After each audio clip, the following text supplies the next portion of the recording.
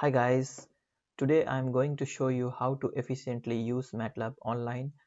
Since many of you use older generation of laptop, full Matlab installation takes around 20 to 30 GB of space. Therefore, this is a smart way of using Matlab. All you need is a Matlab account and a good internet connection.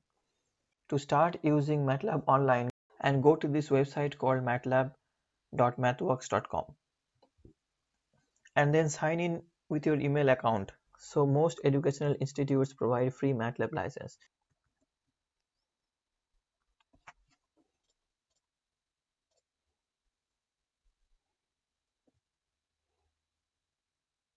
So basically you can write your codes, upload your data and do all the stuff what you could do in the offline version of Matlab.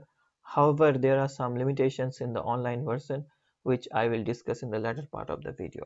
So basically you can write your program in the command window or you can make a Matlab script. So let's say x equals 2, y equals 4, z equals x plus y. So that's 6. Now you can also upload a data or a script.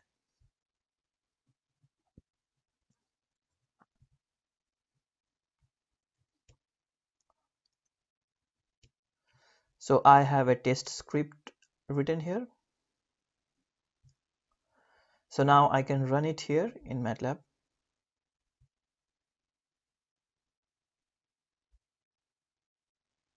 So here is the plot. Now you can save this plot.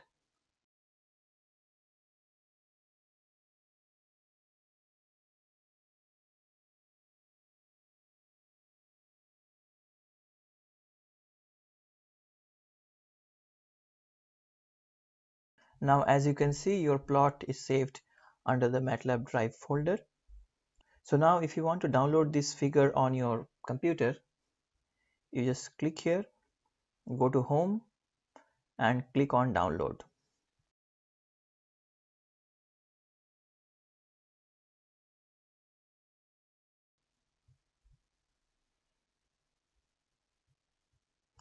So this is how you can use Matlab online. So all of your files will be saved under your account. Now let's talk on the limitations of using the online version of Matlab. So the online version of Matlab has these following limitations. So if you don't care about these limitations, you can use the online version of Matlab, or else you can download the offline version and use it.